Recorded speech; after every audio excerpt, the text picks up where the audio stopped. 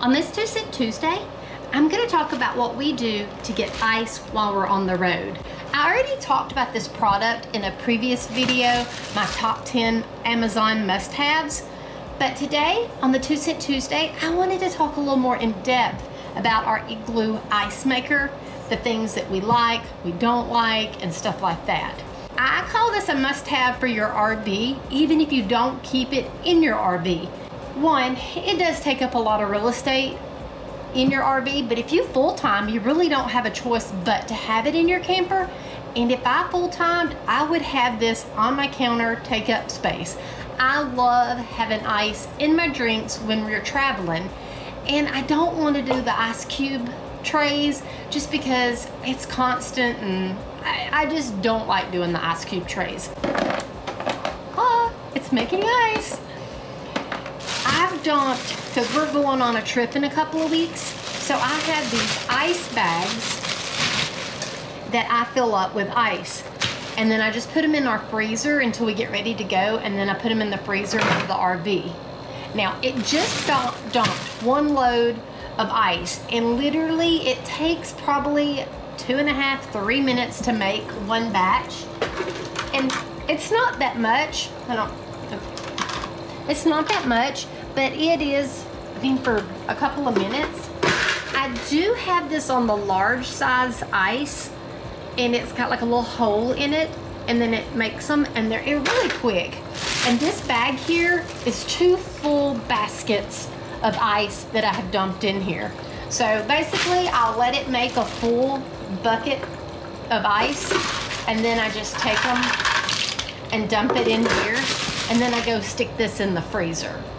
Now, I'm gonna go stick this in the freezer real quick because I know that it's gonna melt.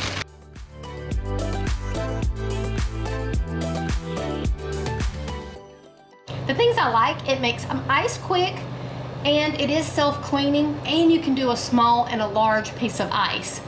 Price point, not terribly expensive. I wanna say it's like $250, but for an ice maker, that's not horrible.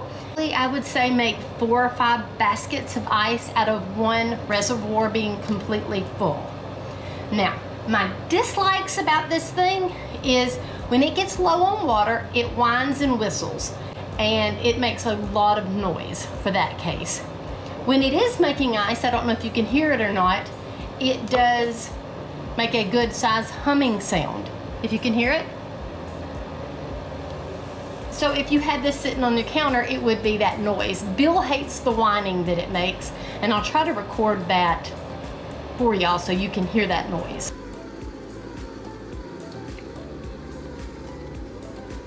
Also, my dislikes is if the power blinks, you have to come and turn it back on. So if it has a whole thing of ice and the power has blinked, it will not have any ice because it will all melt because it turns itself off.